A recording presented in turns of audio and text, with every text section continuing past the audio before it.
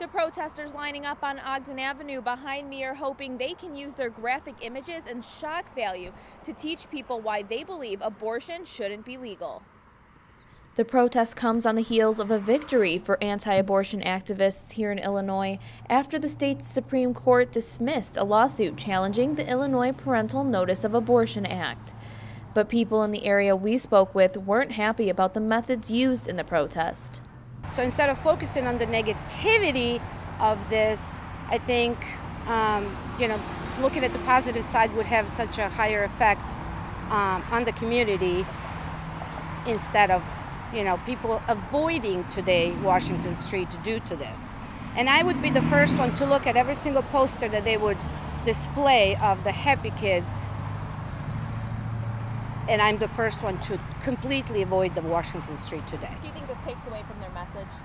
Completely, 100%. Others who didn't want to appear on camera echoed her comments. The protest is a part of the Face the Truth tour. This is the 14th year for the tour, and it will make 24 stops in the Chicago area by the end of next week.